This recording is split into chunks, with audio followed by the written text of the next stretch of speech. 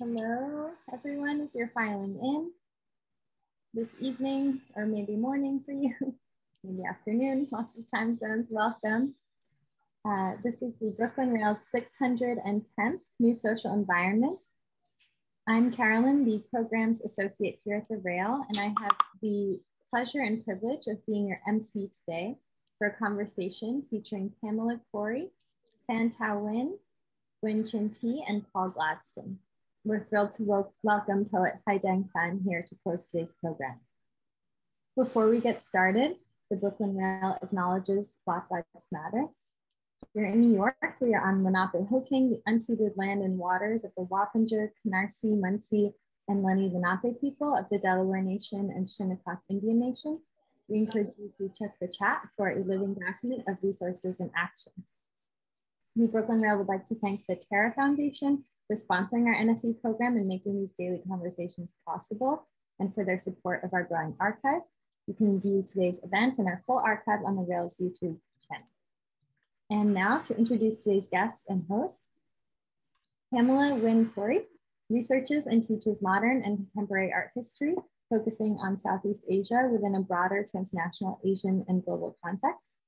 Her first book, The City in Time, Contemporary Art and Urban Form in Vietnam and Cambodia, from the University of Washington Press, was the recipient of a Millard Meiss Publication Fund from the College Art Association.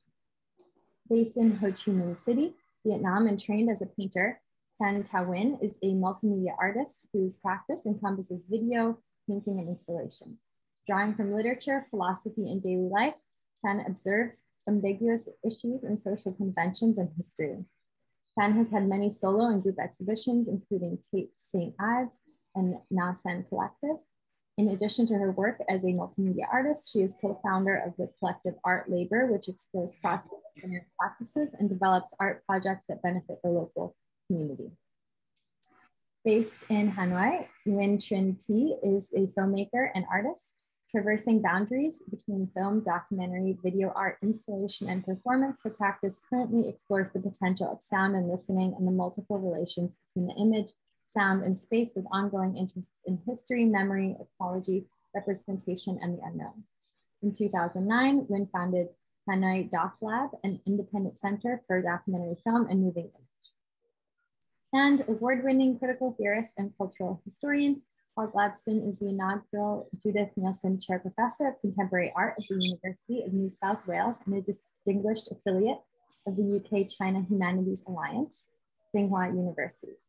He's an inaugural co-editor of the book series Contemporary East Asian Visual Cultures, Societies, and Politics, and was founding principal editor of the Journal of Contemporary Chinese Art. Thank you all so much for being here today. And with that, I will turn it over to you, Paul.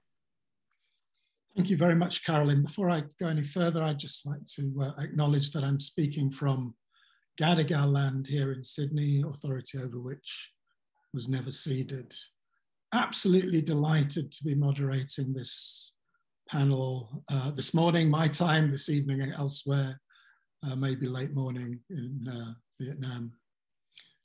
It's a real pleasure to have Pamela T and Thao here today. I think what we're going to hear about in this panel about contemporary art in Vietnam are multiple connections. The connections of contemporary art in Vietnam to the international art world, to wider art worlds and cultures within Southeast Asia and East Asia, which connects back to some of the earlier panels that we have contributed to the New Social Environment series. And of course, relationships with localized cultures in Vietnam. And I'm very pleased to hand over now to Pamela, who's going to give us a bit of context, a bit of historical context about modern and contemporary art in Vietnam. Over to you, Pamela. Great, thank you so much, Paul. Thank you so much to Professor Gladston and the organizers at Brooklyn Rail for inviting us to do this panel. And thank you to my co-panelists, Thi and Thao, for also taking the time to share their work with the audience here. Carolyn, could you start my slides?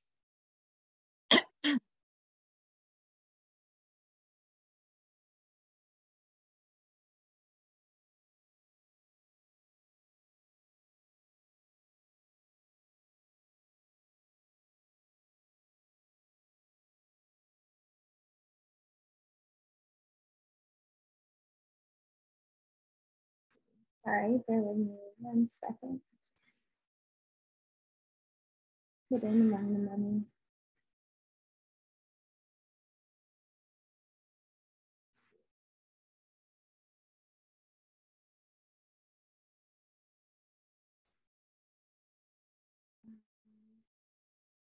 Sorry, give me 1 more second here.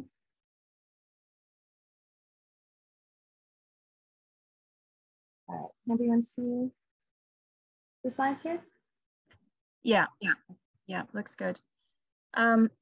So I'm very conscious of time, and it's a real tall task to try to provide a kind of sketch of art history in a short amount of time, but I thought it would be good to provide some context for contemporary art practice in Vietnam today, because some of these historical developments had a bearing on institutional formation and the ways in which there were alternative sites for formation as well for contemporary Vietnamese art.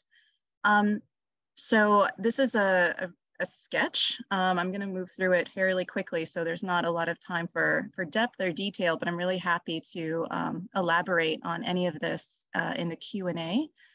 So I thought a kind of formative development that stretches back to almost 100 years ago is the establishment of the Fine Arts School in Hanoi under French colonialism, the École des Beaux-Arts de l'Indochine, which was established in 1925 in Hanoi by a French painter, Victor Tardieu, and colonial administrator, in consultation and collaboration with a Vietnamese artist named Nam Son.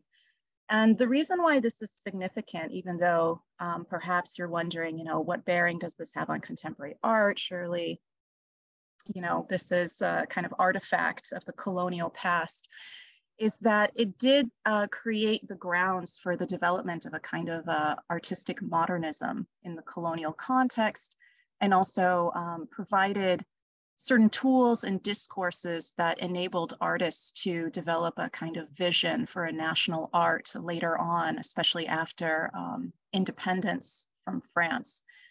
And I think something that it's important to bear in mind is that some of the courses that were developed really ingrained artists with ideas about medium. Okay, so oil painting, silk painting, and lacquer painting, for example, that these were no longer, well, oil painting was an introduction, something that was introduced by the French, but lacquer painting and silk painting did have precedence in Vietnam, although not within the discursive framework of fine art. So fine art was a new kind of discursive framework, and the idea that one would train in one of these mediums in order to become a modern artist was something that developed in this institution. And this has a bearing on the development of artistic education in Vietnam more broadly through the 80s and 90s. And I think even today, to some extent, these courses of medium-based training are still in place. So many artists go in and basically specialize in one of these things, oil painting or silk painting or lacquer painting. And the degree to which you are assessed as having certain technical skills and talent determines which of these mediums you can continue to pursue. Some are considered more challenging than others.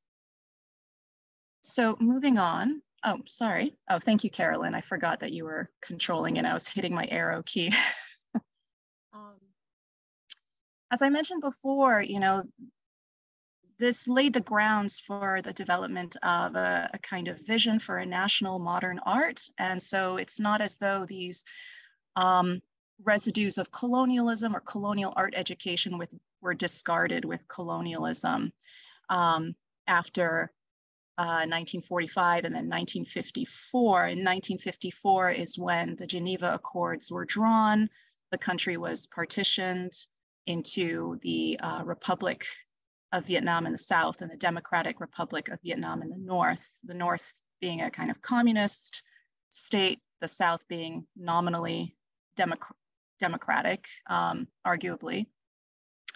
But the artists, many of the artists who had trained in the colonial art school continued to work in similar techniques and styles, but shifted content in order to adhere to new prescriptions on the relationship between Marxism and art and culture. This was in the North in particular, because the North was following a communist orientation.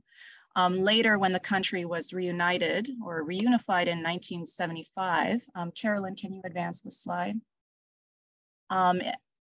In 1975, after the country, or North and South, were unified and Vietnam became the Socialist Republic of Vietnam, then socialist realism was the artistic sort of prescription for all public artistic practices up until 1986.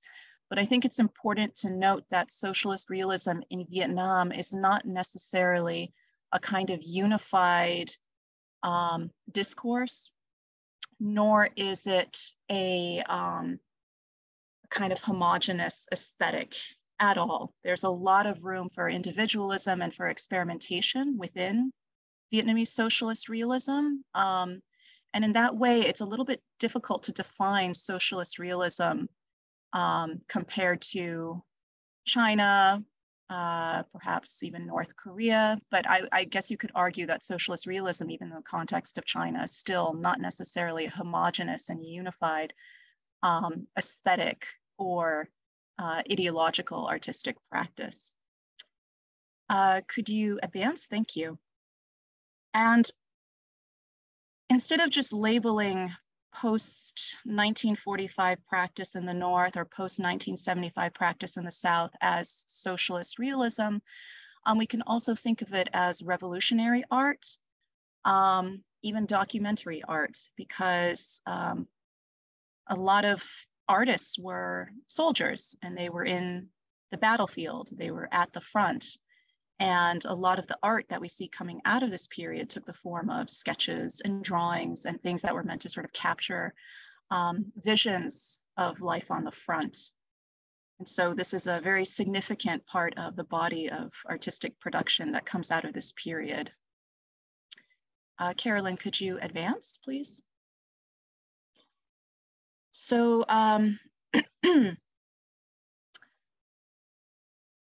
the United States began withdrawing troops after 1968 and had withdrawn all of its military troops by 1973, leaving the South to basically fend for itself. And in 1975, communist troops sort of took Saigon, the capital of the South, shortly afterwards renamed it Ho Chi Minh City.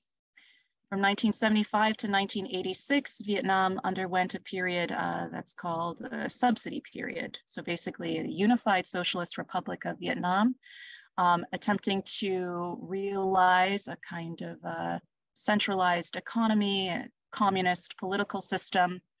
They struggled economically, and the party decided that it was time to make some adaptations in the way that the former Soviet Union or Russia had done, and then China with liberalizing economic reforms. So they officially launched Doi Mai, or these liberalizing economic reforms, in 1986, and became a market economy with socialist orientation. And so a lot of businesses became privatized. They opened up borders to tourism. And it was off to a slow start. And it really wasn't until the 1990s and the normalization of diplomatic relations between the US and the Socialist Republic of Vietnam that we can see Vietnam really sort of getting caught up in the tide of globalization. We have the introduction of the internet in the late 90s. And here I'm just showing some of the images that give you a sense of the ambiguity of feelings about these changes and, Vietnam's entrance into globalization through these poster campaigns that on the one hand try to inculcate a sense of socialist citizenry in the people, but also try to promote the benefits of economic liberalization, but also the dangers. And And then I thought it was interesting to also show this Coca-Cola poster from 1996, where you have this young woman drinking a Coke alongside eating what most consider to be a quintessential Vietnamese dish, which is a bowl of pho. And these are images that are from a recently published book of the archive of Veronika Radulovic. Carolyn, could you advance? So with globalization, with Vietnam entering into the world economy, I thought I would show some images for the sake of comparison in terms of how the world became introduced to art from Vietnam. So on the one hand, in 1989, we have a sort of groundbreaking exhibition that marks one of the exhibition that marks the so-called global turn in 1989, which is Magicien de la Terre in Paris, which really has a kind of emphasis on contemporaneity and globalism in contemporary art.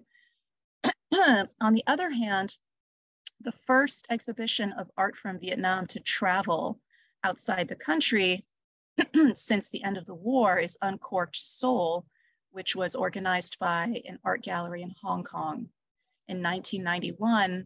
And the focus was really, I guess, some contemporary art, but a lot of a focus on a kind of traditional modernist aesthetic, sort of modern art. And at the same time, in 1991, this is also an opportunity for American institutions to begin looking back at the war, and an exhibition like this, as seen by both sides, attempted to show dual perspectives, you know, sort of the visions and artworks of Americans and Vietnamese artists. So there was a real focus on the wartime experience here. And an exhibition like this would play a part in a kind of cultural project of reconciliation between the US and Vietnam. Carolyn, could you advance, please?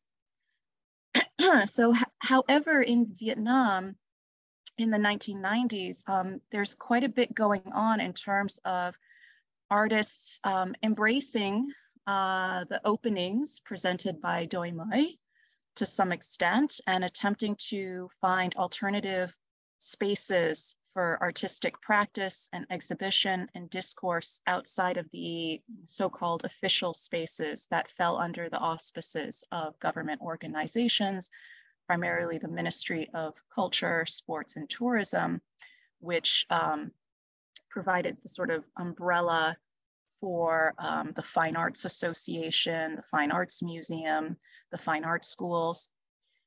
So this is an important space founded by the artist Vu Duan Tan and his wife, Natalia Krevskaya, and their space was called Salon Natasha. And it was basically Vu Duan Tan's studio, but this was a very important space as a gathering ground for alternative conversations and questions about artistic practice. It was a place that a lot of international visitors would often visit. It was a significant space for the development of a burgeoning generation of contemporary artists in the 1990s. Carolyn, could you advance to the next slide? We also have the introduction of a foreign teacher, a German artist named Veronika Radulovic, who was actually allowed to teach at the University of Fine Arts in Hanoi through the DAAD exchange program, which was an agreement with the German government to have a kind of faculty exchange or to send faculty to come teach. And she served as a kind of mentor and a friend and facilitator for another group of artists in the 1990s who are also considered to be kind of forerunners and pioneers in contemporary art. And this was in Hanoi. And many of those artists dabbled in performance art, site-specific art, you know, new engagements with installation and space. Abstraction was actually, I mean, it may not seem like a super contemporary form of practice, but this was something that was not allowed in the North for over 30 years and had not been allowed to be publicly exhibited in the South for 11 years. So with Doi Moi and new sort of openings in artistic and creative expression, artists returned to abstraction or developed it in new ways, both in the North and the South. So in the North, we have the Gang of Five. In the South, we have a group loosely known as the Group of 10. But the 1992 exhibition, Abstract Painting, was the first exhibition of abstract painting to take place since the end of the war. Could you advance the slide, Carolyn? As I mentioned before, there were new experiments with site and space and form and medium taking place in the 1990s. Here's an important work by the Japanese Vietnamese American artist, Nguyen Hatsushiba. This is an early work of his, one of his first to be exhibited in Vietnam. And it took place in the Museum of Fine Arts in Ho Chi Minh City. So this was a colonial structure, and he made use of the architecture to produce this very ambitious, large-scale installation. Could you advance the slide, Carolyn? And other artists also were engaging with space in new ways and with performance as well. Sorry, there's a mistake with the caption. On the left is a collaborative performance between Vietnamese artists Lý Hoàng Ly and Anita Yu Ali that took place at the Blue Space Contemporary Art Center, which is the same one we just looked at. That this was a new space for contemporary art that was housed at the Museum of Fine Arts. And it was an important site for interaction and new collaborations and basically new experimental forms. And on the right, we have a very important space, Nha San, in Hanoi, which was a pioneering space as well for sort of experimental alternative practices. And here we have a work by the late artist, Lê Huy Hoàng. Carolyn, could you advance the slide? Okay, so I wanted to mention that Nguyen Hatsushiba is one artist who's considered a diasporic artist who returned to Vietnam and was based there, or as my colleague Viet Le calls them diasporic returnee artists. There were a number of artists who had left Vietnam as refugees, or perhaps were of Vietnamese heritage but had never lived in Vietnam, who decided to return to Vietnam or go to Vietnam in the early 2000s or even late 1990s and sort of reconnect with their heritage or explore opportunities for artistic practice there. One of these is Dinh Q. Lê, very significant artist, and he has also been responsible for co-founding San Art, which is a very important long-running alternative space. Trinh Thi Minh Ha is not an artist who returned to Vietnam and made it her home base, but she's a diasporic artist from Vietnam who also kind of drew Vietnam into international focus with her filmic practice and her international profile. Carolyn, could you advance? So here are some examples. One could say there was a kind of burgeoning of alternative spaces in the 2000s, both in Hanoi and in Ho Chi Minh City, with San Art, Atelier Wonderful, Railega Gallery, T founded Doc Lab. So there's more, but this is just to give you a sense of how things were shaping up in the 2000s in Hanoi and Ho Chi Minh City. And Carolyn, could you advance?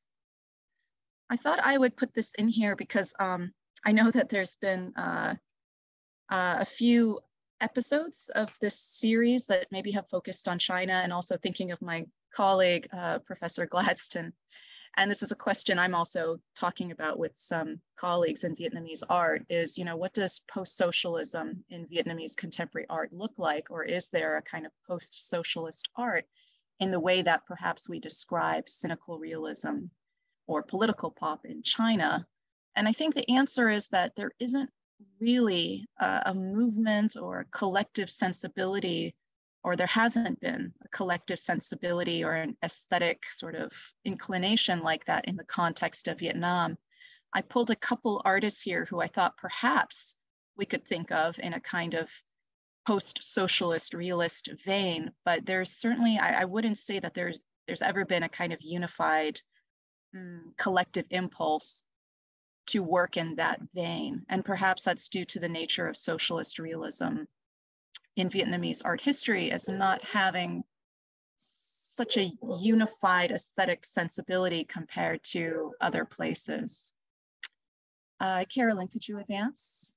Okay, this is my last slide. I hope I kept to my time.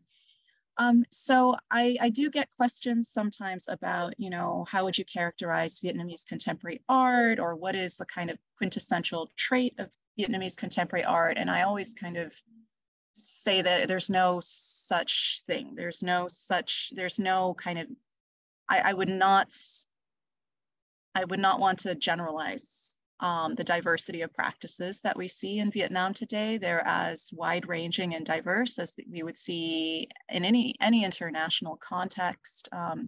Artists are concerned with a large, wide range of concerns: aesthetic, technological, political, historical. So I'm just showing a few examples here. You know, artists are working in a wide range of practices, individually, collectively, or in socially engaged ways.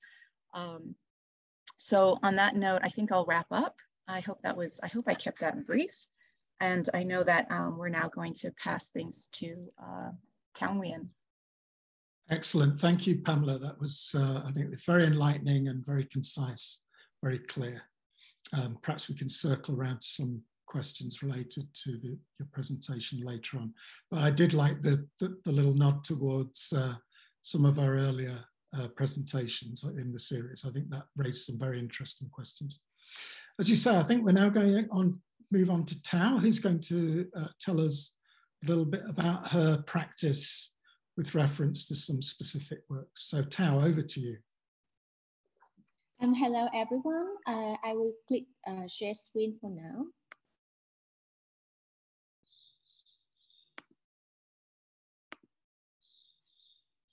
Hello, can you see my screen? We can, Thao. Okay.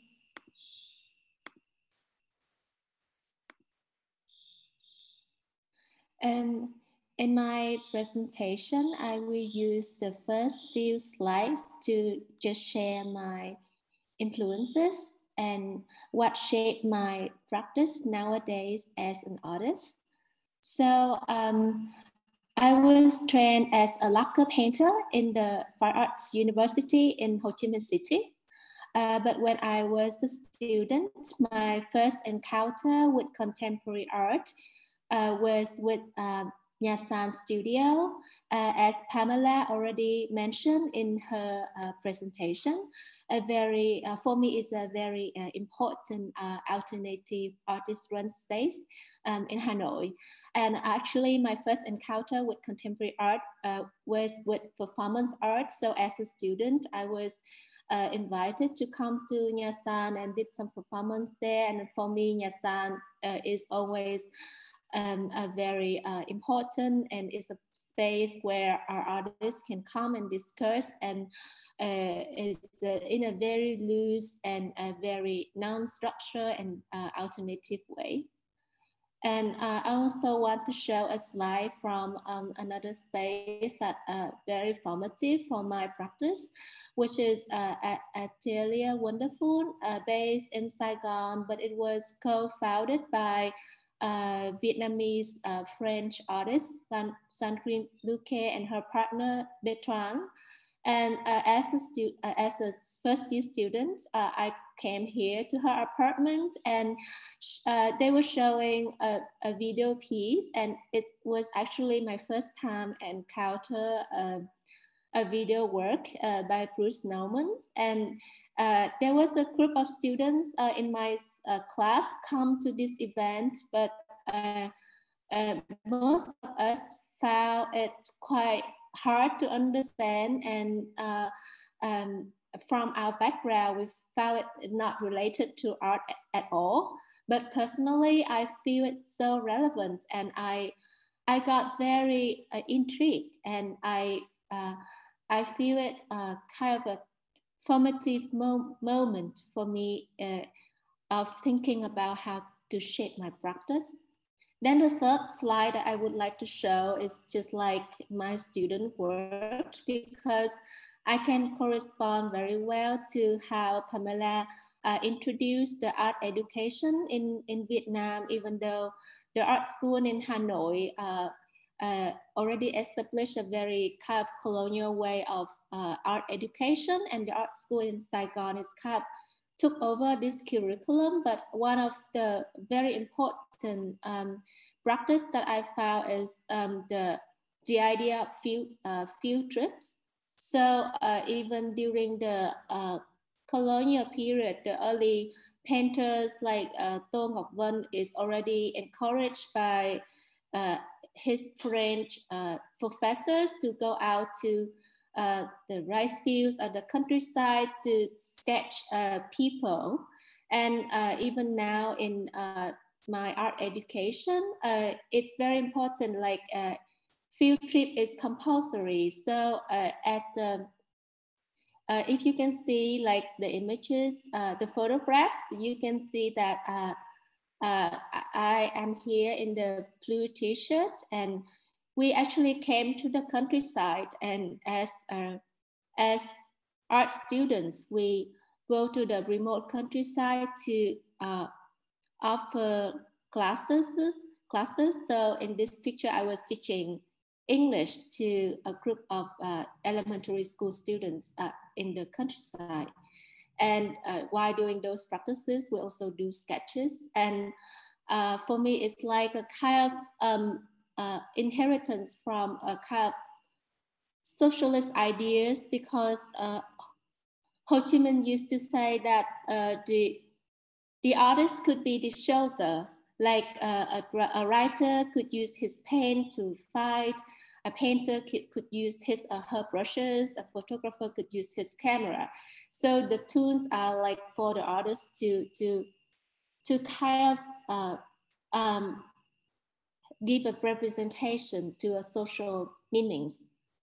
And then my kind of also very important formative moment is in 2016, when I was under the mentorship of the American performance and video artist John Jonas, based in New York, and of course a very important one of the pioneer artists working with videos and performance. And during these 2 years, I kind of just follow her and work with her in many of her projects. And after these 2 years, I feel like I wanted to move my practice from a painterly based dimension to a multimedia based dimension, which include also installation and videos. So this is one of my earlier works that I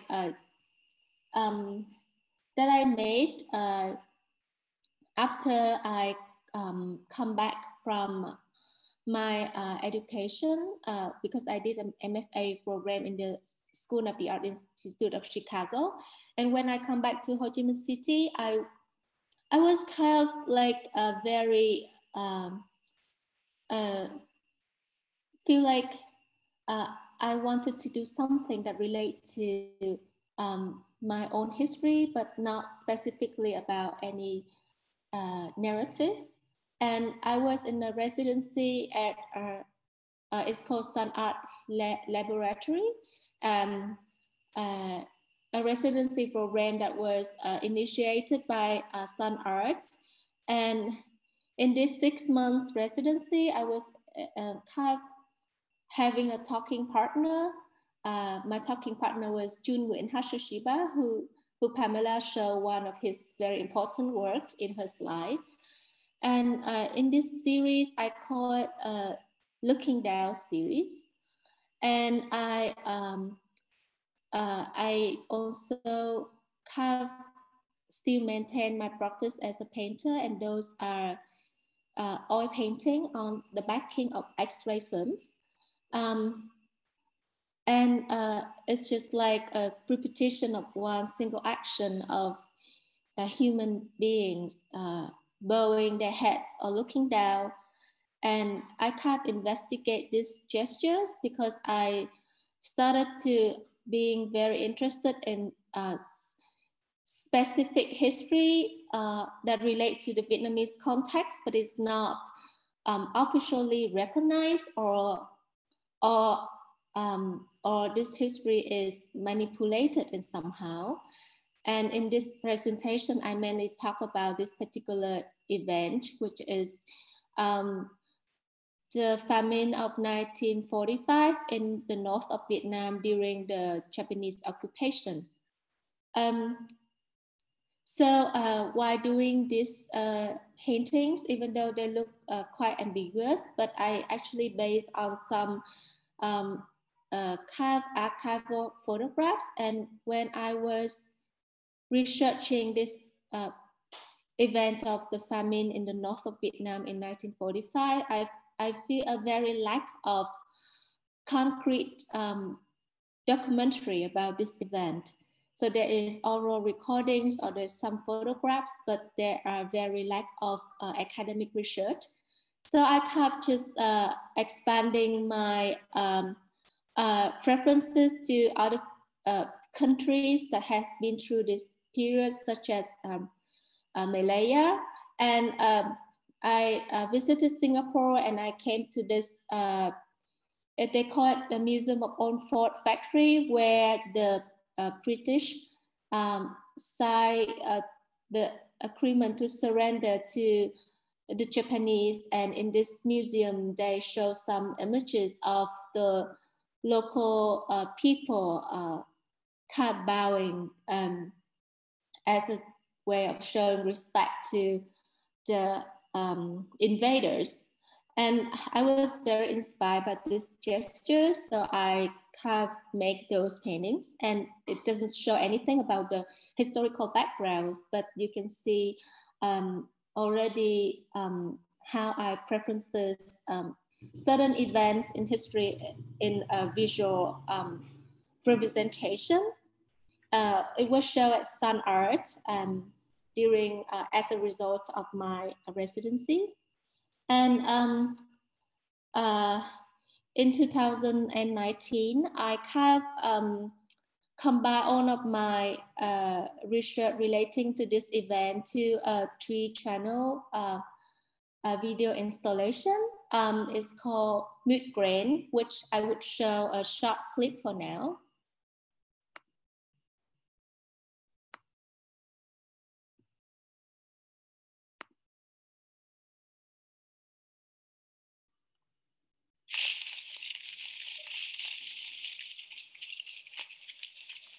So you may need to unshare and then reshare again this time the video, as we can't see it yet. Oh, I will share again. Oh, it's in another screen. You see it now? Perfect. Yes. Yeah.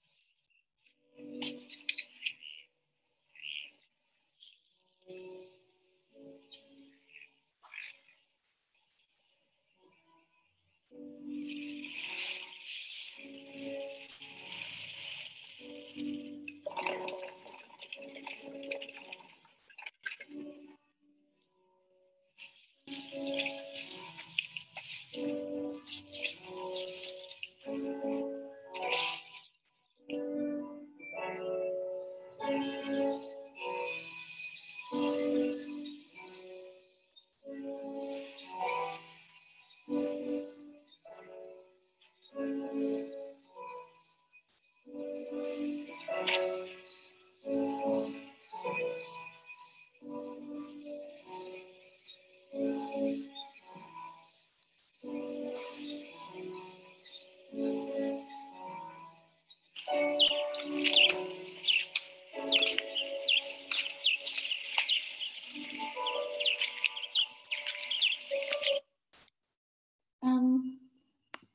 will go.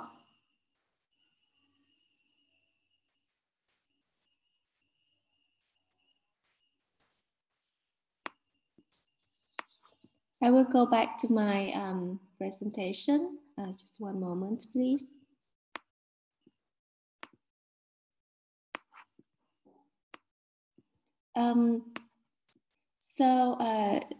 This video was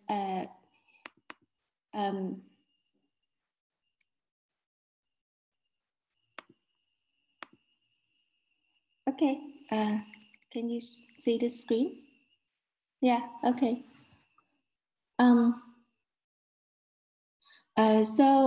This video has a combination of fictions and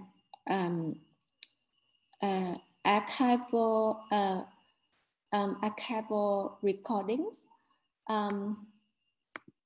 The content of the video is about two siblings named March and August, and I named them March and August based on the a Vietnamese saying called Tháng 3 mùa 8, which literally means March and August, and those months are according to the lunar calendar and to the agricultural cycle, is like the poorest month of the year, when the harvest is not yet ready, so the rice is kind of ran out, and the farmers usually suffer or have to borrow rice to survive.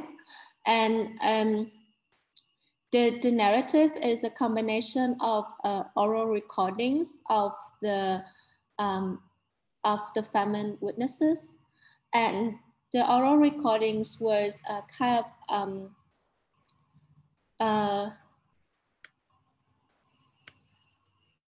I collected the oral recordings of the famine witnesses through an archive of a professor. At the bottom image on the left, his name is Professor Phan Thao. And in the early 90s, he and one Japanese researcher named Furata Moto, together with the History Institute, come to the Red River Delta in Vietnam and take oral recordings of the old people who have been through this famine period. And in the 90s, those people are already in their 70s. So I can select some narrative that I heard from the oral recordings of those people to create this narrative. And I also want to explain a little bit about the archival photographs that I used at the beginning of the video. The very famous pictures of Vietnam famine by photographs Võ An Ninh. And even though I have mentioned that these events are like not discussed well like publicly, but those photographs are very well known. They are not like they are not hidden or not a taboo. You can easily find those photographs on online platforms. And I feel there is a contradiction, because the CAP material or the CAP images that could be seen and the CAP discourse that are not well articulated or not well mentioned. So I use these very graphic images and have painted over them with my rather romanticized images of well-fed children in order to create a contrast of how I feel about how those events are represented.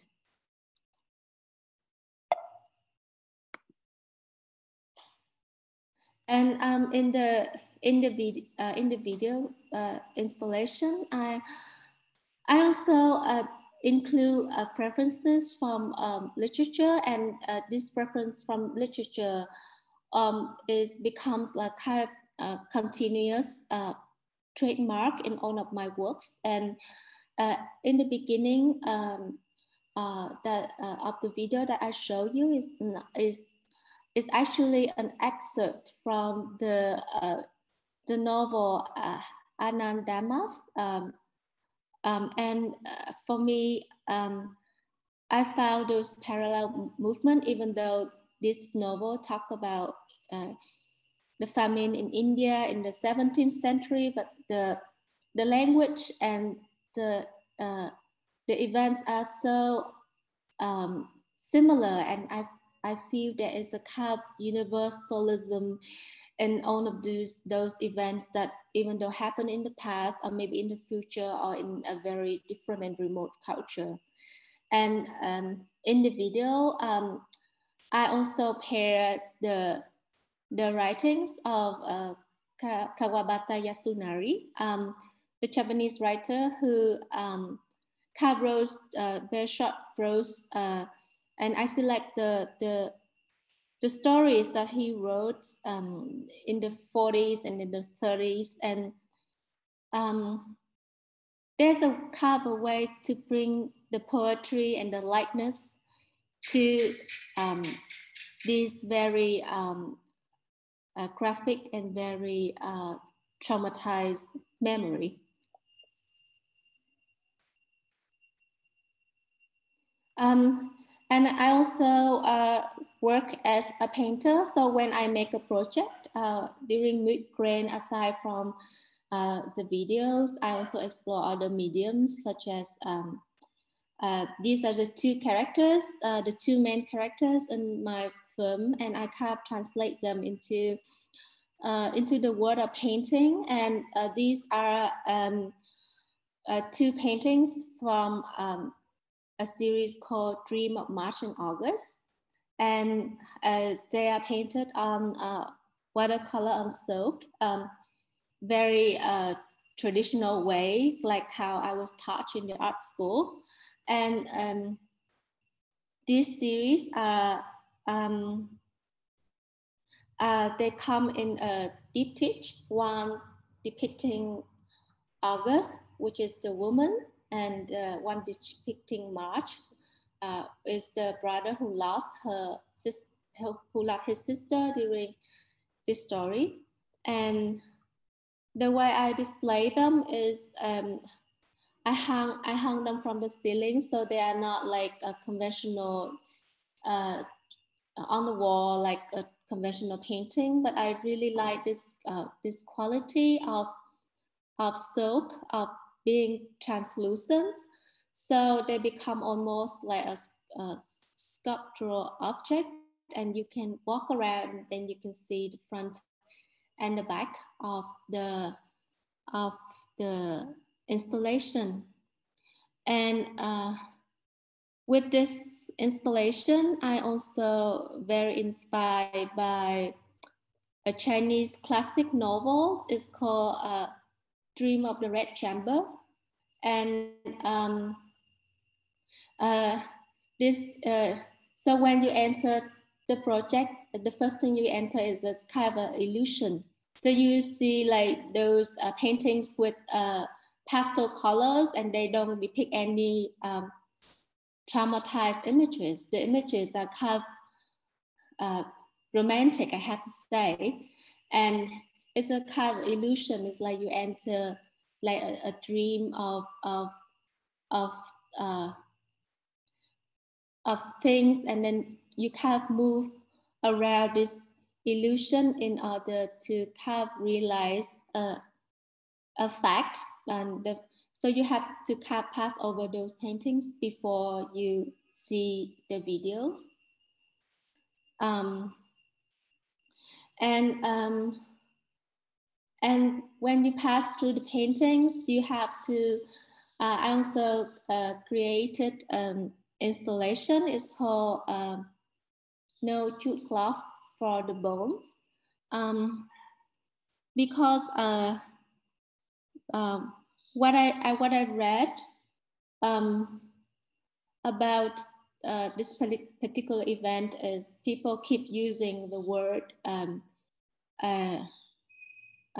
nhổ lúa, trồng đay. It means uproot rice and grow jute. So somehow I feel like the whole event of the famine is summarized into this very short set phrase of uproot the rice and grow the jute. It means that the Japanese occupiers and also the French forced Vietnamese farmers to uproot their young rice to grow another materials that might be more beneficial to the war, which is jute for fibers.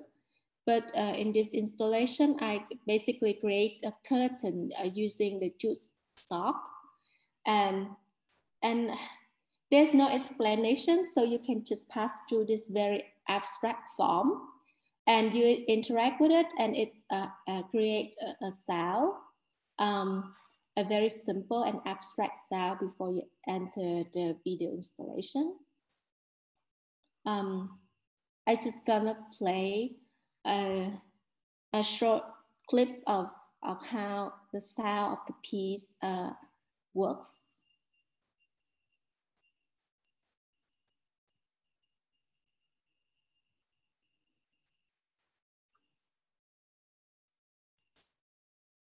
And so now I'm going to share screen.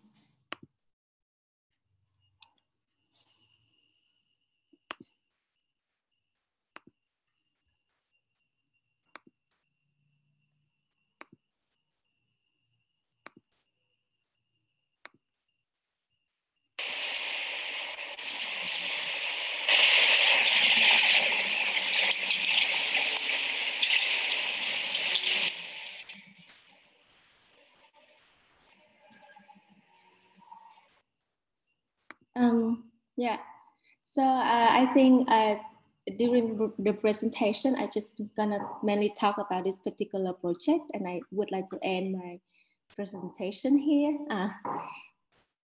and pass over to Thi. Many thanks, Thao. That was fascinating insights into your work, and perhaps we can come back to some questions about that. But moving on, Thi, would you like to make your presentation?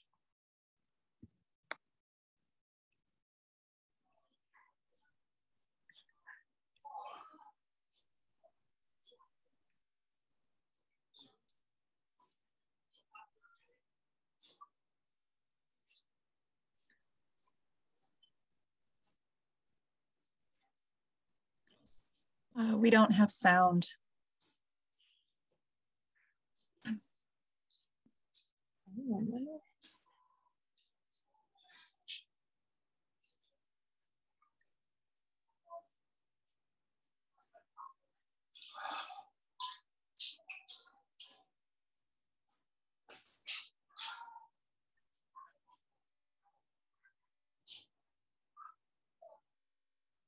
But Colonel, these people, the Viet Cong, they fought the French and the Japanese for 30 years. Do you really think they can be weeded out? I think that anything that lives in a cave can be weeded out. I just hope they send you to Europe or Korea. Going to Vietnam. So bye-bye, Jenny. They sending me to Vietnam. It's this whole other country. Most of you will go to Vietnam. Some of you will not come back.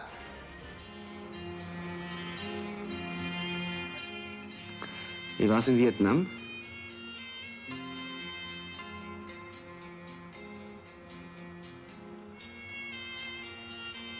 Gut. Ah ja. What would you regard as the most outstanding and significant event of the last decade? The war in Vietnam, sir. More significant than the landing on the moon? Vor 10 Jahren hat kein Mensch gewusst, wo dieses Vietnam liegt. Vietnam ist erst im Krieg sichtbar geworden. Wir warten auf die 7 Uhr Nachrichten. Du hoffst, dass es darin etwas gibt, was dich moralisch empört, damit du den Mut hast, abzudrücken.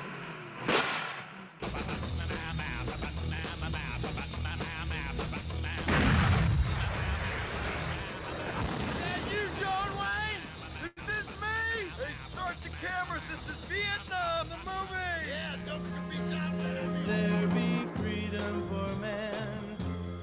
Let the world understand that we hold our commitment.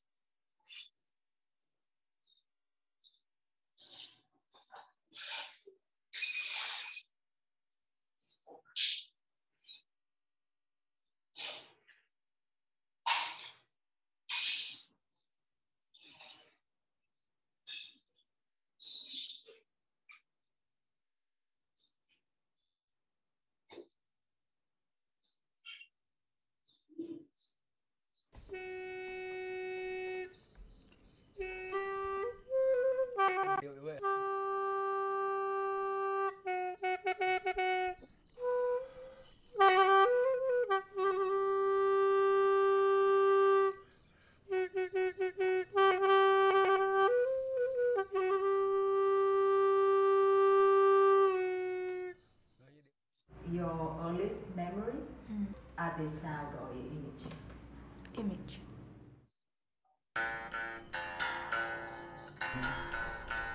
Âm thanh. Thích âm thanh nữa.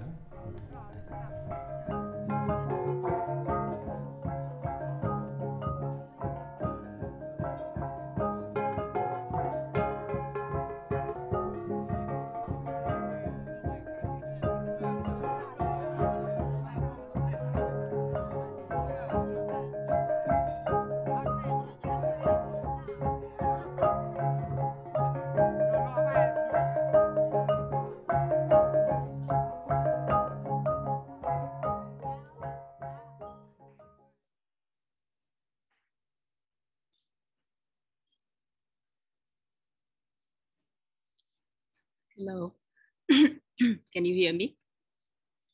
Great. Yeah, so I just run the 2 trailers from 2 of my projects, films. So you have some flavor of the kind of materials and approach that I use. Yeah, and maybe you can start the slides now.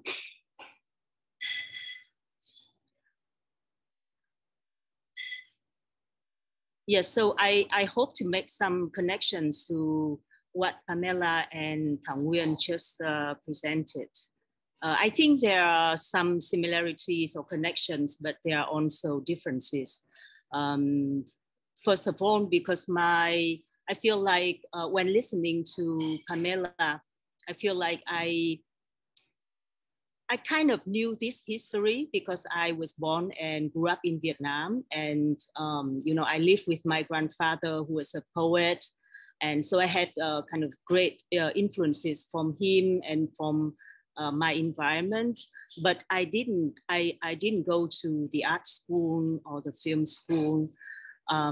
So in some way, I also didn't really share that kind of lineage of Vietnamese art history. I always feel a little bit like an outsider to everything, even though I was practicing filmmaking and art making in, you know, for maybe 15 years or something, but never really feel like completely inside, you know, either the film industry or the industry. But there something that I like about this kind of position of being in between places and kind of have the access to different kind of audiences as well, which I really like. Because I work with different kind of communities. Maybe you can move to the next slide. Yeah, so I throw in here some terms that can kind of describe my practice in terms of the kind of issues and the kind of materials and approaches that I like to explore. Yeah, I try to group my projects into 3 different areas that will make it kind of more easier to introduce to you. I didn't really had the plan from the beginning that this would be the kind of materials or work that I would make, but now kind of looking back and try to group them into groups, I could see that in terms of mediums and materials, I can see a few groups. So the first one is the archival and found footage material, which I have been using quite a lot. So for example, this series called Landscape Series #1, where I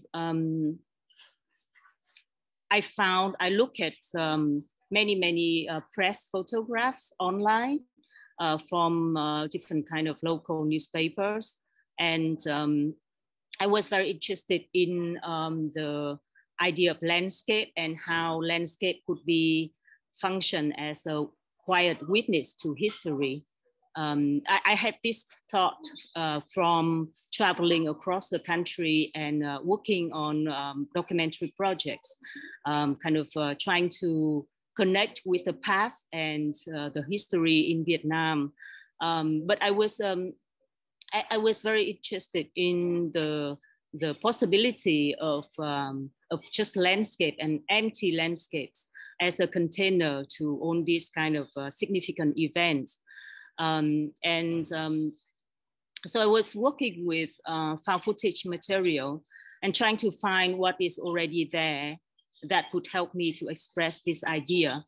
And this also tied to the fact that the local people, the people who live on the ground, they have no voice in the history. I talked to them, you know, to get their stories and try to make something out of it.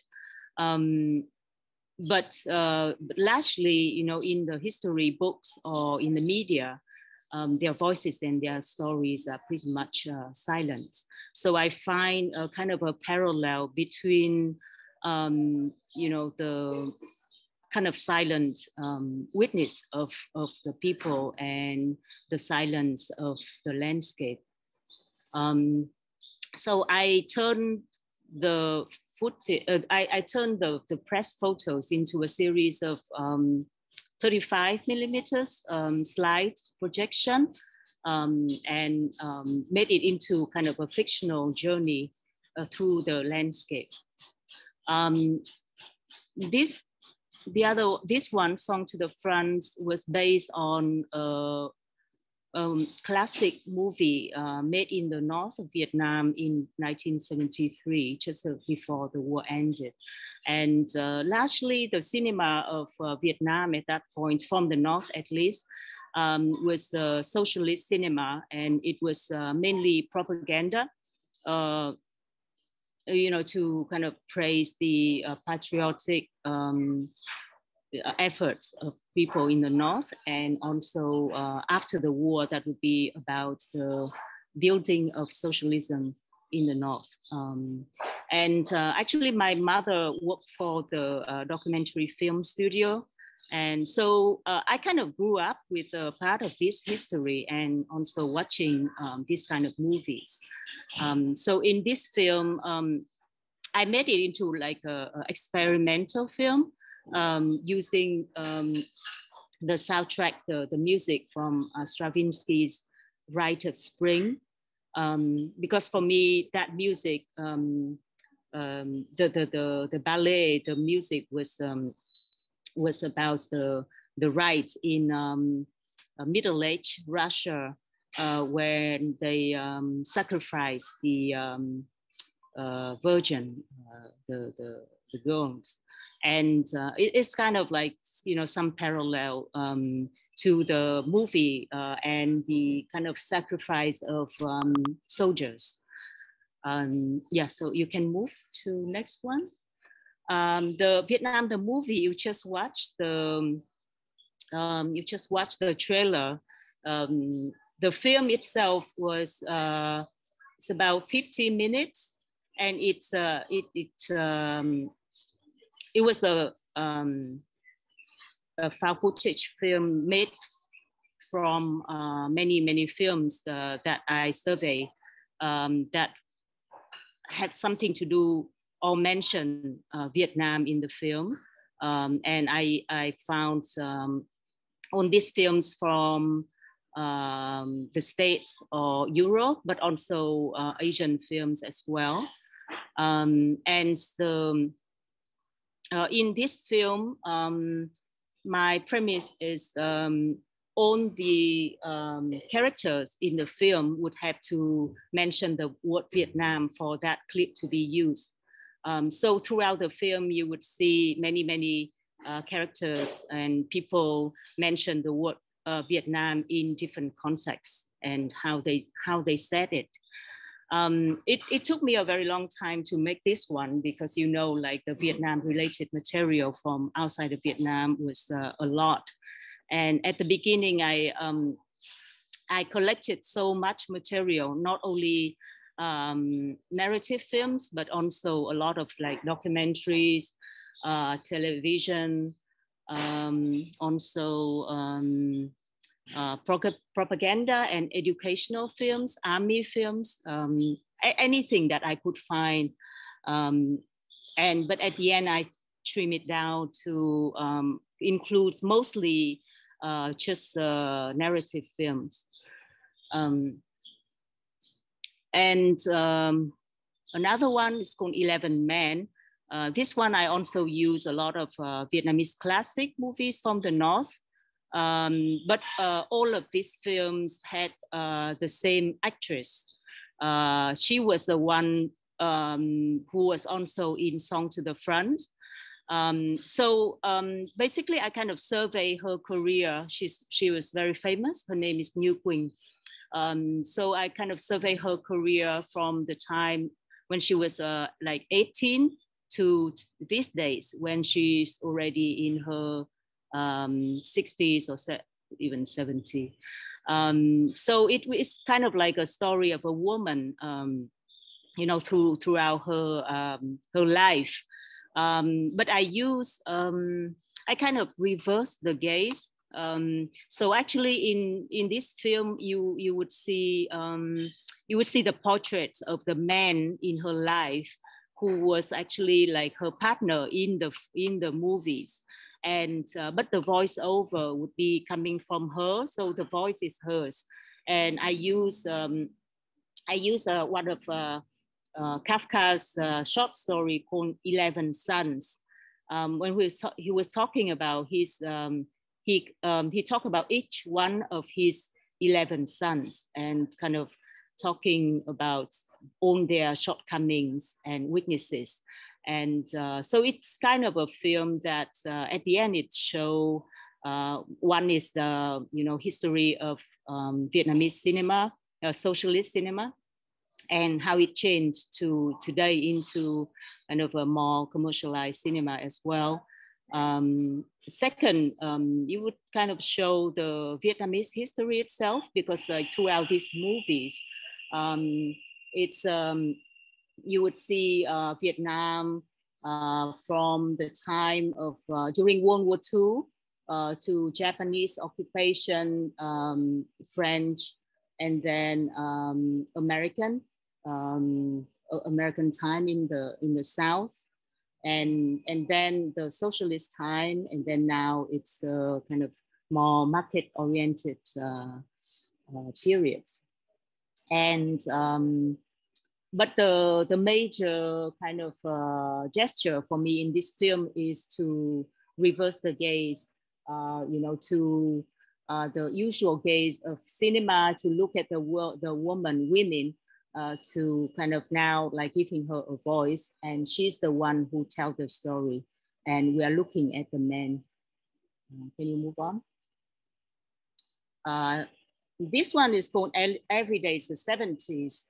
This one I made in Hong Kong, and 3 channels and 4 channels of sound. So this one is based on a story of a Chinese man who grew up, who was born and grew up in Chinatown in Saigon during the war.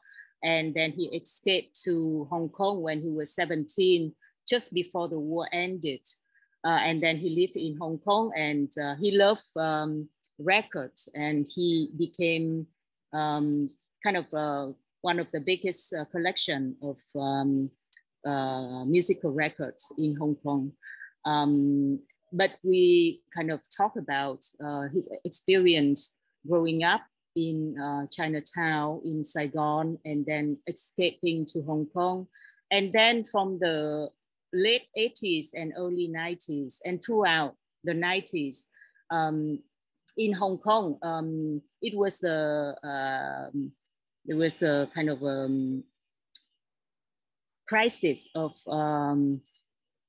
Vietnamese migration from the south of Vietnam, but also from the 90s, there have been also the movement from the north as well because of economic difficulties. So there would be millions of people living in the camps in Hong Kong. And so I basically, with the media, with these 3 channels, in the first one, I use the AP archives that cover all these events. And then in the second one, in the middle, I surveyed the cinema of Hong Kong. And based on this, I use only the material that, all the films that had Tony Leung as the main actor. So he became like a protagonist of the cinema representation, because they were like Hong Kong movies that were made about Vietnam War or about the Vietnamese refugees in Hong Kong later. And then the last one was basically it's the music shop of this guy, you know, living in Hong Kong. And there would be 4 different separate channels of sounds. So depending on where you sit in the room and what you listen to, you kind of have a slightly different perspective and narration of the same image. And in one channel, you basically you just hear the sound of the music that he play in his shop.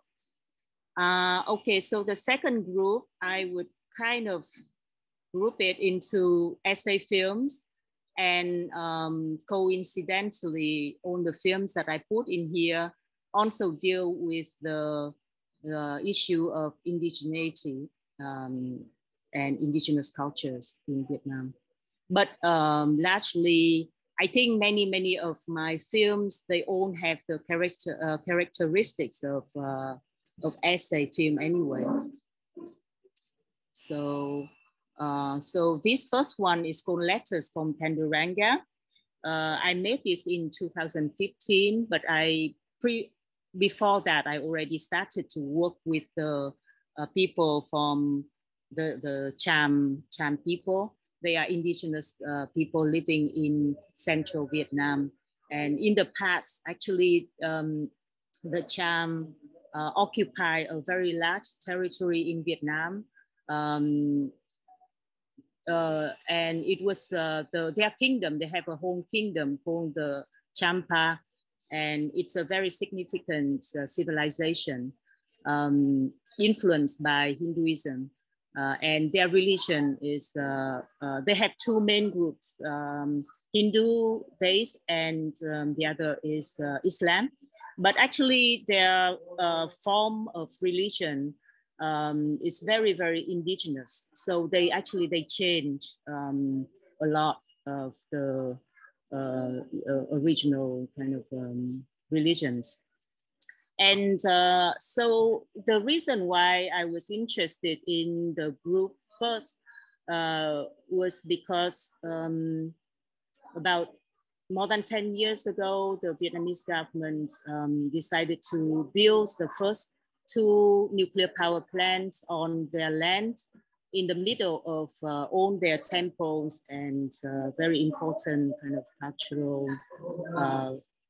spaces. And that is the last bit of land that the Cham kind of occupy.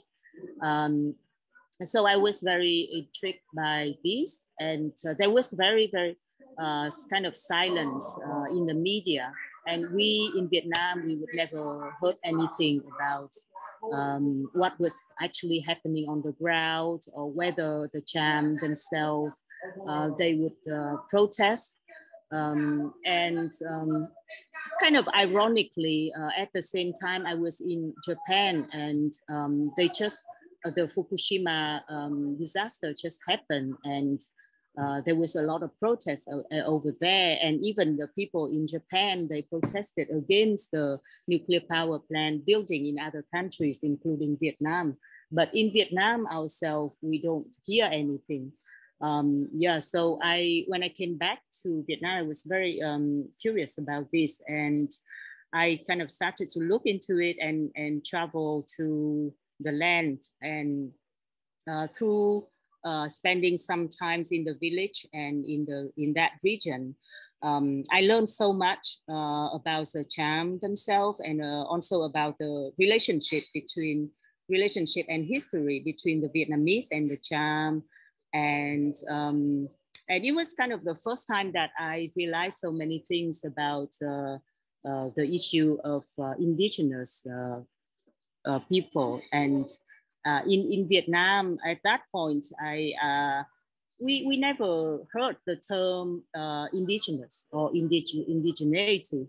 There was almost like no such term in Vietnam, you know, because the official language, they always call these people, everyone who is not King, who is not Vietnamese majority, as ethnic minorities. And that is the official term, and that everyone use. And there's never kind of a question of what is indigenous right.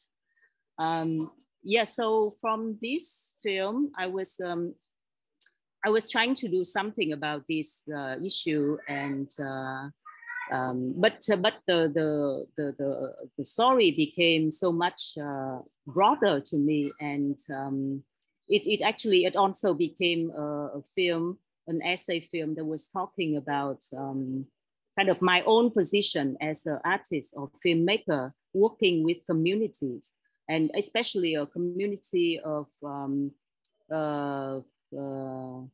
not of my own. So basically I'm an outsider. And so how can I work in this kind of situation and not feeling or kind of dealing with the problem of being an outsider trying to represent the other people.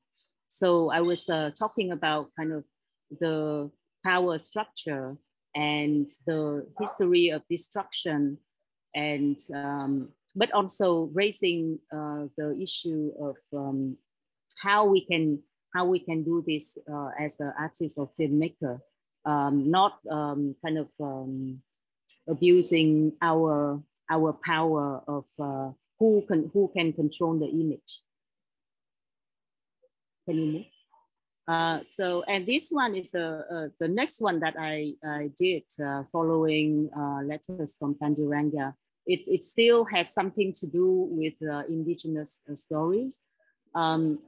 So in 2017, I had a chance to spend some time in New Zealand, and I observed the very powerful movement of indigenous artists and filmmakers there, and came across the name and work of Barry Barclay, who in the 80s and 90s was very active in kind of proposing, and who was a pioneer in as a filmmaker to kind of start this pushing this movement of indigenous filmmakers. And his point is that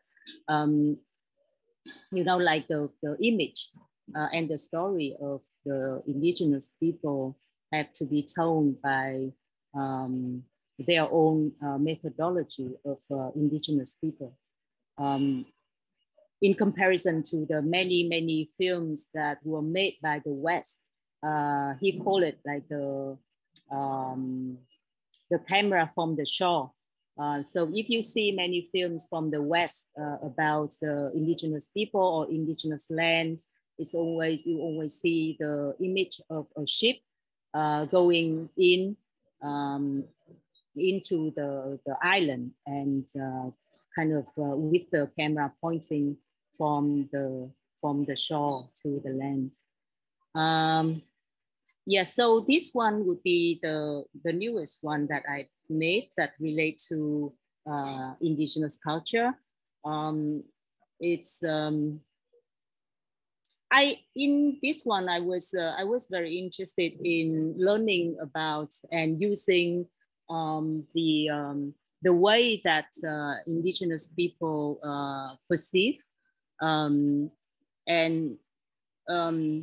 this land, in Central Highlands, and in particular the Jarai people, but also true to other groups, indigenous group as well.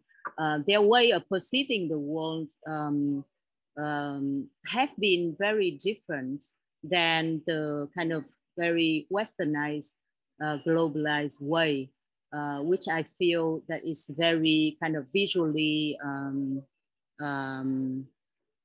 dominant. There are other modes of perception, which is very interesting. So in this group, and it's also kind of coincide with my kind of increasing interest in sound.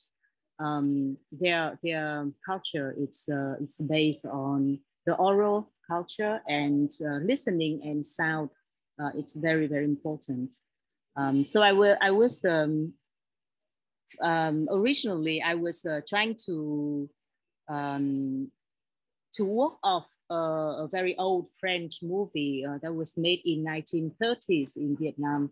That was like a first feature-length film that was also the first one that was shot in color, but now only a 16 millimeters black and white version survived. And at that point, it was a silent film with a European soundtrack. So I was interested in making something in the same region, and perhaps the same people, but with a soundtrack that came from the land itself. So it became this film where I had an opportunity to work with some local musicians and oral storytellers. Next. The last group I would put in here, I feel like there's something to do with using performativity and sound and listening. Okay, next. Yeah, so for example, this one was made in 2010 with the Nha San artist. So in this work, I asked all the artists in the community, each one to eat a piece of food and just from the beginning to the end. And so I filmed them, and at the end they would say their name and they said what they just ate. This actually a little bit kind of borrowed the form a little bit from Andy Warhol's. He has a short video. The title was something like I'm Andy Warhol, I just ate a hamburger. But this one came from a very different context of mostly of censorship in Vietnam and the kind of position of artists in the Vietnamese society. And it also tied to my work, my documentary work, that I try to archive the artist movements from the 50s and 60s. And a lot of them were banned from publishing and for many decades.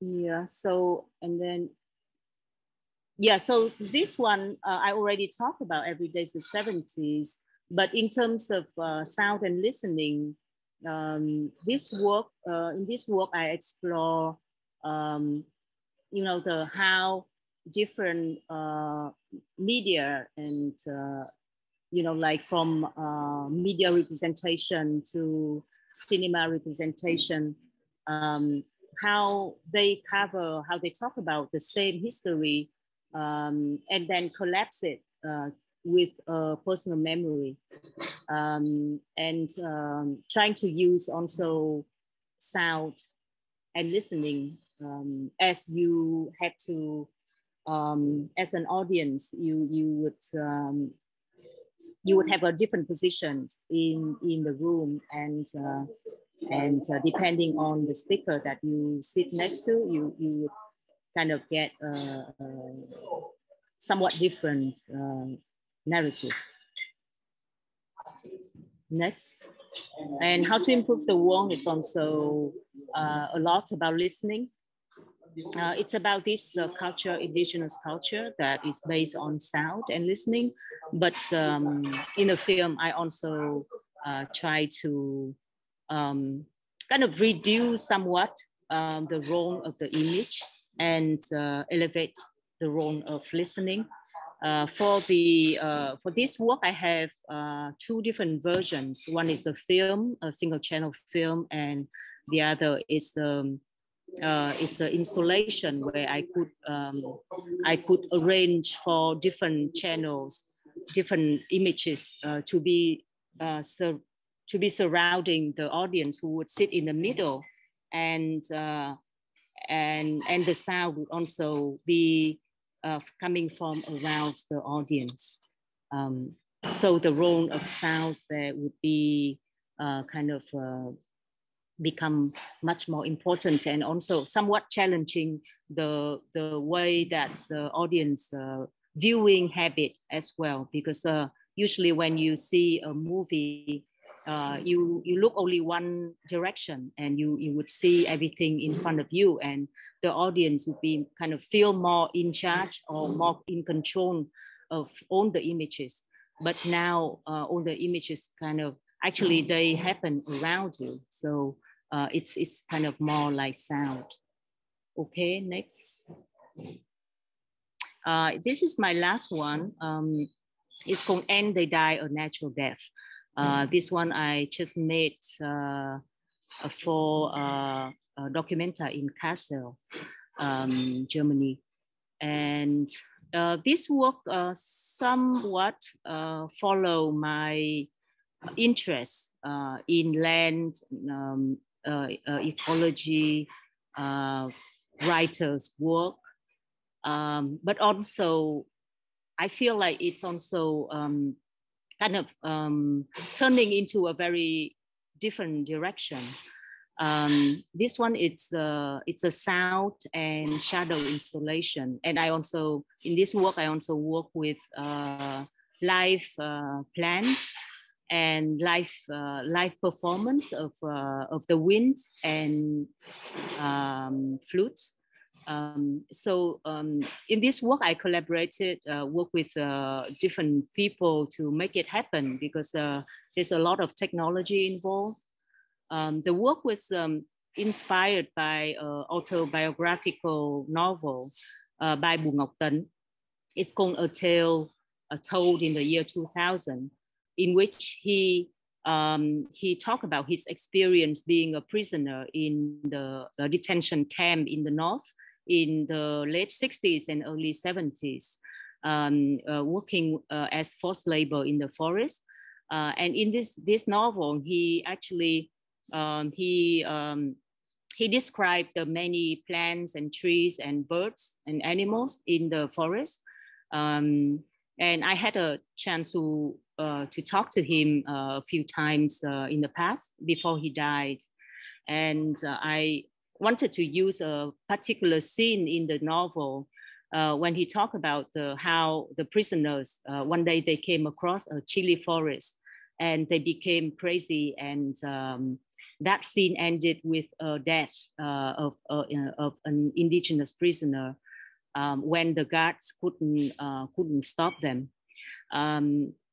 So I installed the wind sensors in the forest at the side of the detention camp when Tấn was there before. And so we use this wind data live.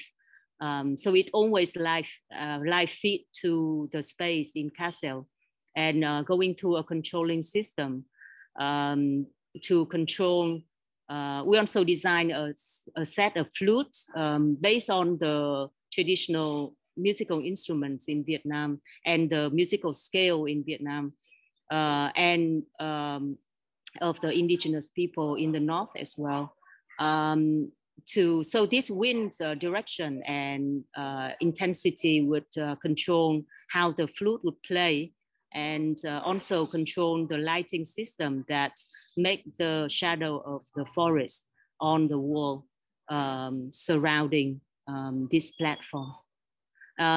So lastly, you can play that clip, and that will be the end of my presentation.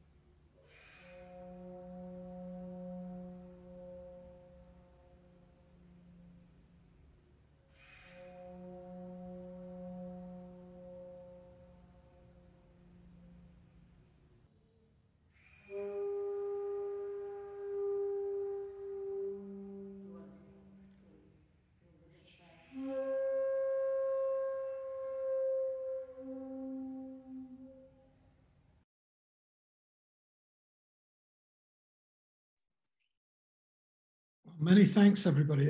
Such a rich and fascinating set of presentations. I'm afraid we're kind of overrunning our allotted time, so I might suggest that we reconvene for another panel in the not too far distant future to have more of a conversation about the presentations we've just heard. But perhaps before we move on to our poet, if I could just ask Pamela a very quick question.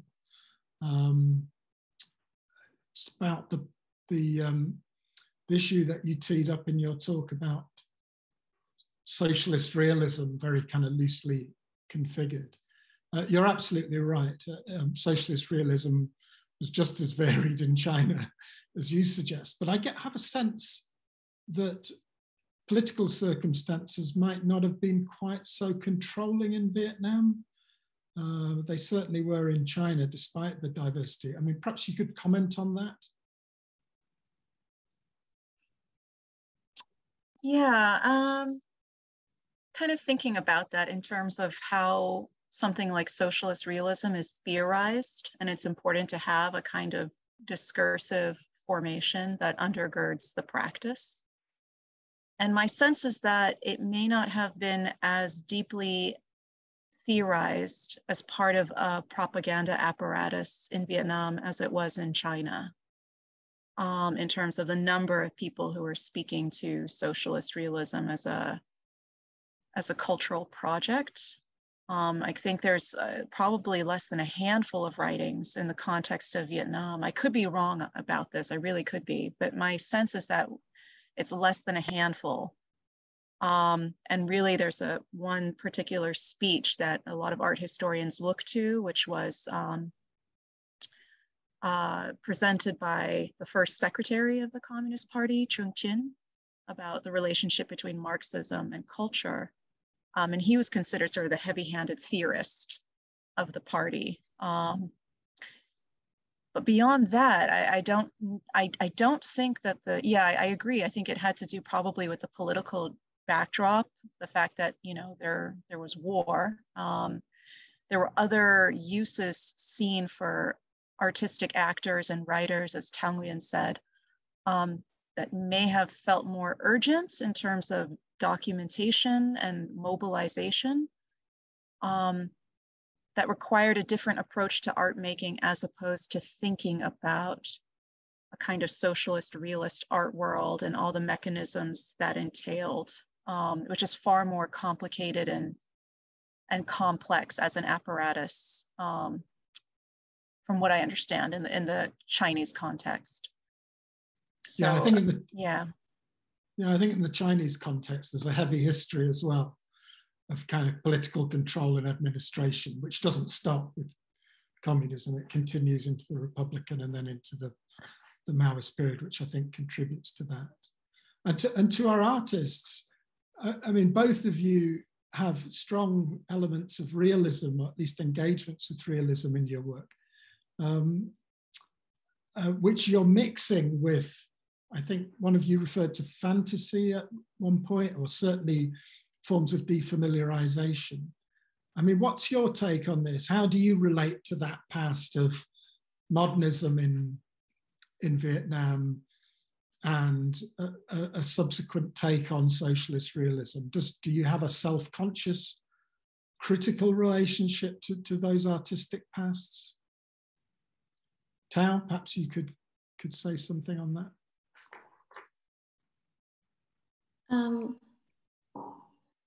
So regarding your questions of my relationship to modernism in Vietnam, so I think from the presentation of Pamela, for example, I can see clearly there is a division because of official history of art in Vietnam, which is more north, like Hanoi oriented. And there's another, I consider, more alternative way of thinking about art history in the South, which is less learned and less discussed because of our political situation. And I think from my own art education, it is very based on the colonial curriculum, and also based on a realist or socialist view of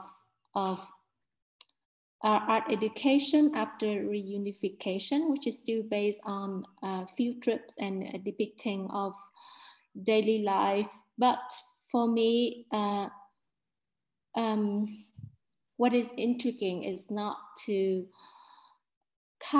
illustrate those historical moments or those political contexts, which I personally felt scholars and researchers from outside of Vietnam very focused on when talking about contemporary art in Vietnam. I just personally feel it's a lot broader than the kind of issues that relate to a very specific idea about the war in Vietnam or the political situation in Vietnam, because we also shaped by other interests, such as abstraction was very strong in the South, and poetry and literature. And I feel there should be another way of reading contemporary art in Vietnam that may be more based on formalism, or kind of move away from preconceived ideas about what Vietnam could be, or what kind of narrative it should be represented. So in my work, even though I still use this method of things that related to Vietnam, but in a sense, it is a kind of my own rejection of those preconceived narrative in order to give, I don't know, just voices or another way of listening. Yeah. Thank you very much. That's a very, very informative answer. T, how about you? How do you respond to those issues?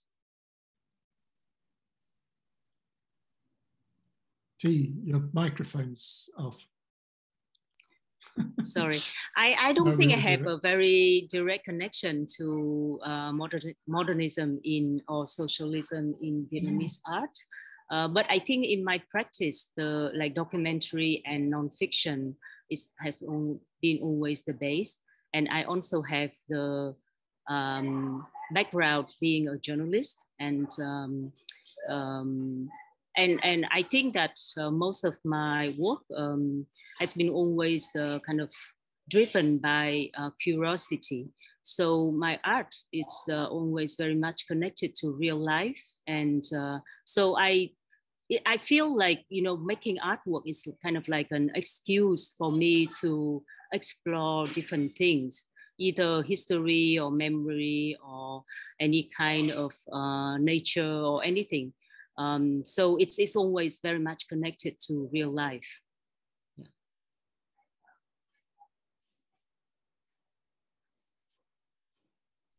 Oh, Paul, I think you're muted now. We all do it. We all do it. Thank you to both of you for those answers, which I think, kind of complicate the kind of issues that I've just raised in very interesting ways. Look, I think we will have to reconvene another panel at some point just to develop a broader conversation about this. But I think it's now time to move on to our poet of the evening.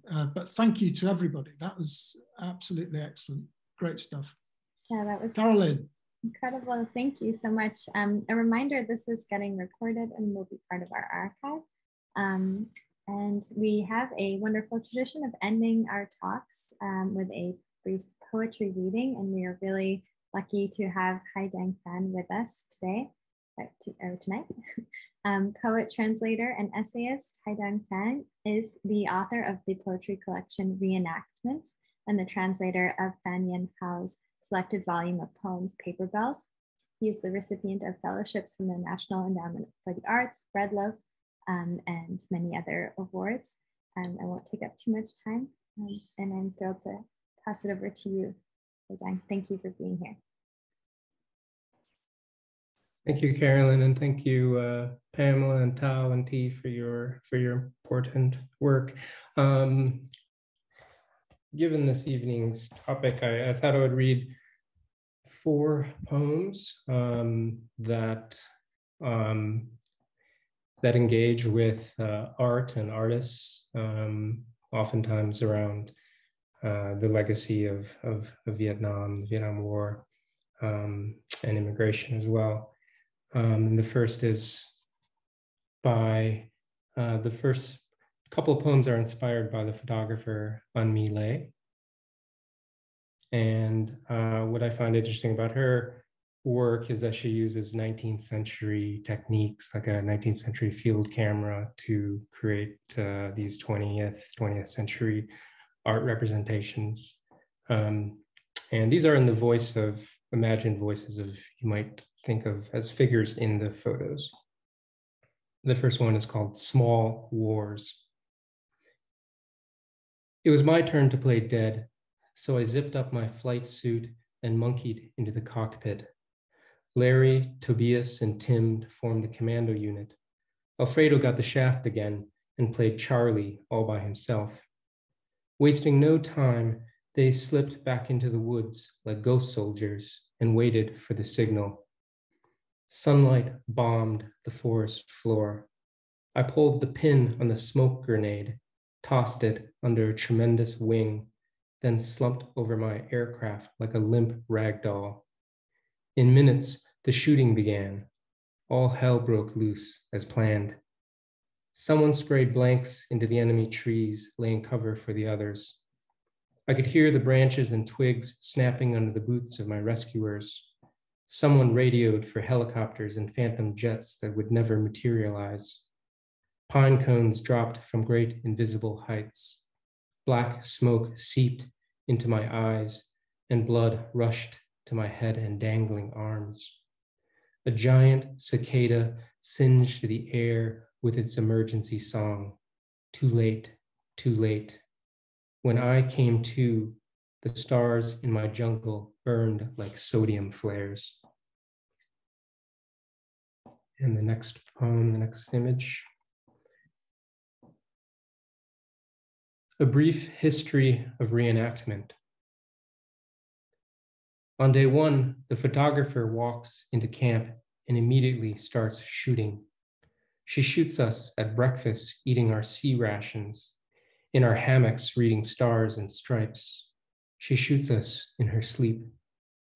When we first cross paths at the creek, she says, "Hello, tiger. Nice combat boots. Is that thing real?" Pointing to my special forces jungle shirt. "I'm afraid so," I say nonchalantly, trying to mask my satisfaction. Day 2. No more messing around. The photographer has agreed to join the action. So what's the scenario? A lone guerrilla left over in a booby-trapped village jumps out of a hidey hole and ambushes the platoon on a search and destroy. Good thing I brought my black pajamas and sandals. What a trooper. She also plays the captured prisoner, the native informant, and the beautiful turncoat. The sniper girl is her favorite role because it's like taking pictures. The beauty, her voice volleys spookily from behind some rocks as she picks off one of my men after another. Sometimes the photographer shoots herself. I know she has her own personal baggage. Later, I find her sobbing in the bamboo grove.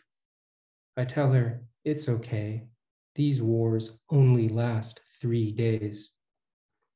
What will you do when it's all over? She asks. I don't know, I say. Plan the next one?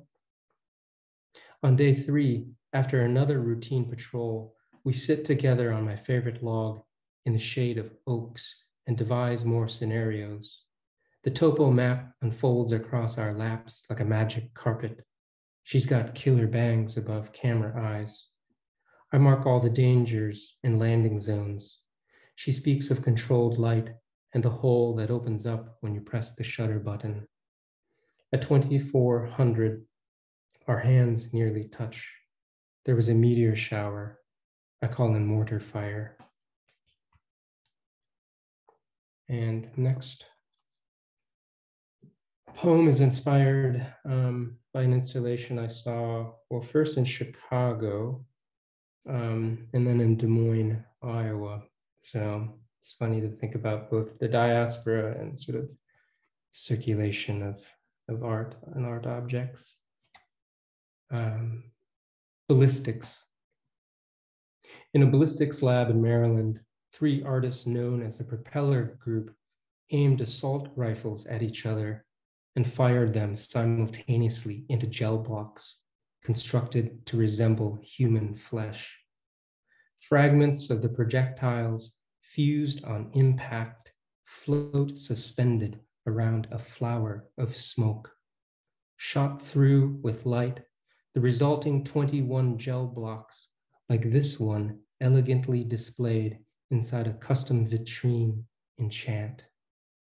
On a flat screen hanging on the wall like a black canvas, the collision replays on a single channel loop in extreme slow motion, the bullets tearing the surface of the scene as when a lake breaks from a stone.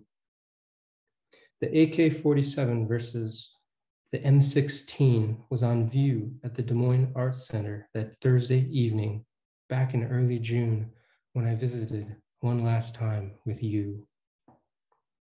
Little cloud bursts we left on the glass, pierced flower, bright insects, tiny supernova. I stopped looking. You were there. We turned and walked away. And I'll read one more poem.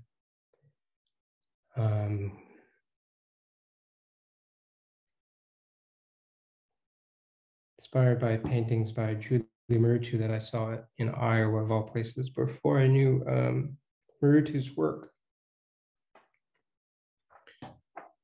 And it's sort of in the voice of the artist, and there's some found language from interviews and whatnot. On some paintings by Julie Marutu, it's like the sky. It's like the sky torn to pieces of blue, green, red, yellow, pink, raining light, raining lines. Walk around in them, you get soaked with sensory data. As an ambler in the city, its deluge of signs and sounds.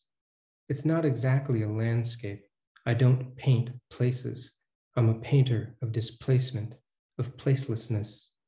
For me, abstraction is the name of this in-between place where I like to go and spend a lot of time looking, just looking and sorting out, feeling my way through and into a painting, its layers, shapes, directions.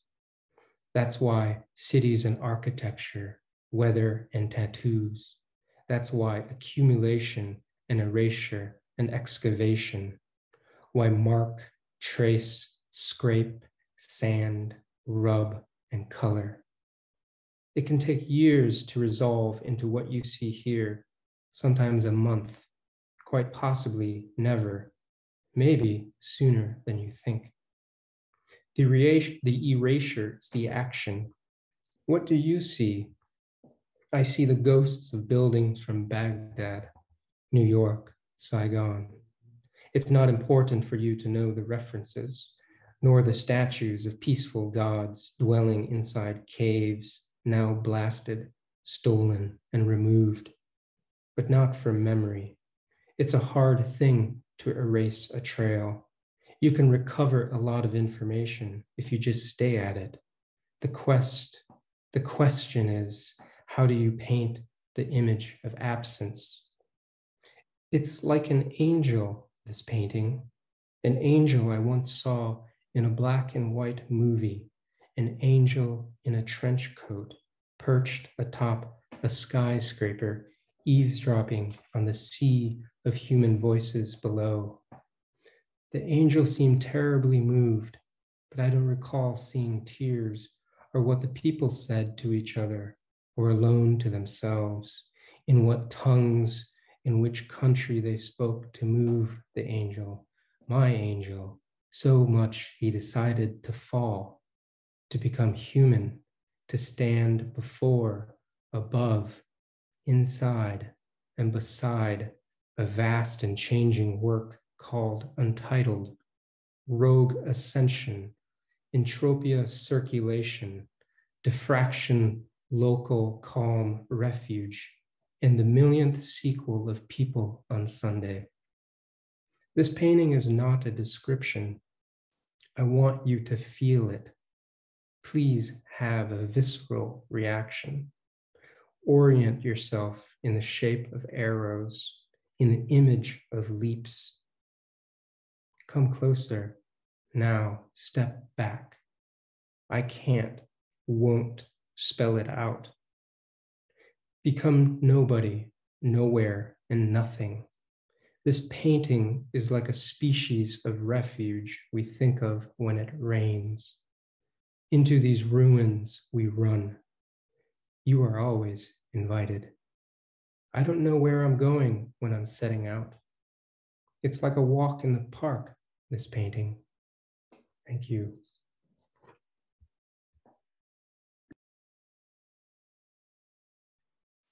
Oh, thank you so much, Hai-Dang. That was truly a beautiful way to close us out today.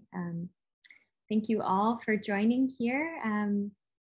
Again, the recording of this will be up in our archives, so we'll be sending that around, and be sure to check our events page. I just want to extend our gratitude really again to you all, Pamela, Phan Thao, Nguyen Trinh Thi, and Paul. We will see you back here tomorrow, different time, our normal time, 1 p.m. Eastern, for our event on the nature of things at Andrew Krepp's gallery. And you can turn your microphones on and say goodbye as you all leave. Thank you so much again. Bye, thanks everyone. Thank you so much. Goodbye, see you. Reading. Thank you very much. Thank you all so much, really appreciate it. Thank you. True art. Thank you so much, Hai, for the beautiful reading. Thank you, Thao. Good to see you. Cảm ơn rất nhiều. Cảm ơn rất nhiều. Super. Cảm ơn mọi người. Good to see you guys. Hopefully we'll see each other again super soon, okay? Thanks for this thoughtful conversation. Yeah, it's time for us to be somewhat united in spite of everything else going on in the world. We always get united through arts, to humanity, to poetry, to everything else in between. That's the best, honest voice we can express ourselves. So that's super important, you guys. Keep it alive, would you? Please do. Yeah. Thank you. Cảm ơn rất nhiều.